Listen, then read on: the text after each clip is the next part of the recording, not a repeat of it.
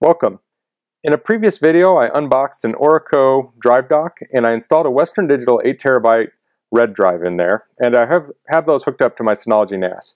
So if you find this video helpful, I'll put a link in the description to those, and if you buy using that link, it helps me out a little bit and doesn't cost you anything extra. So to get started, you want to be in the DSM, or the Disk Station Manager. I'm logged into that. I have the hard drive plugged into the Synology NAS using USB 3.0, and I want to click on the control panel.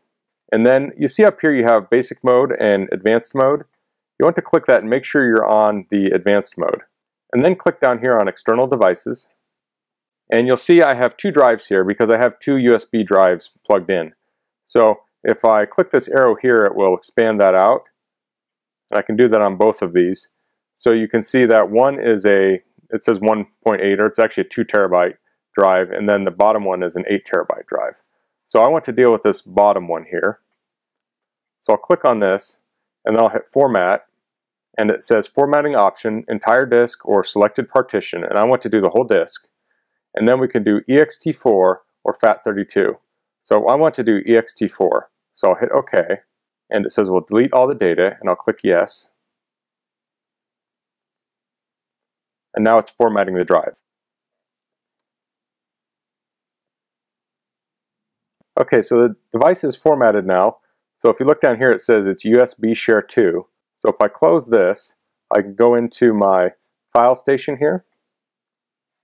And if you're new to DSM, I have these icons on my desktop. You can click up here in the upper left and select them here if you don't have them on your desktop. And if you want to add something to your desktop, you just right-click on it and say Add to Desktop. I guess I should have mentioned that. We open up File Station. If we look over here, we'll see USB Share. Let me get this expanded properly. Okay, I'll scroll down. You'll see USB Share 2, and this is the drive. So let's see if I can find something to copy to it. So I'll just copy this file. So I'll right-click on it, and I'll say Copy, and then I'll go down to USB Share 2.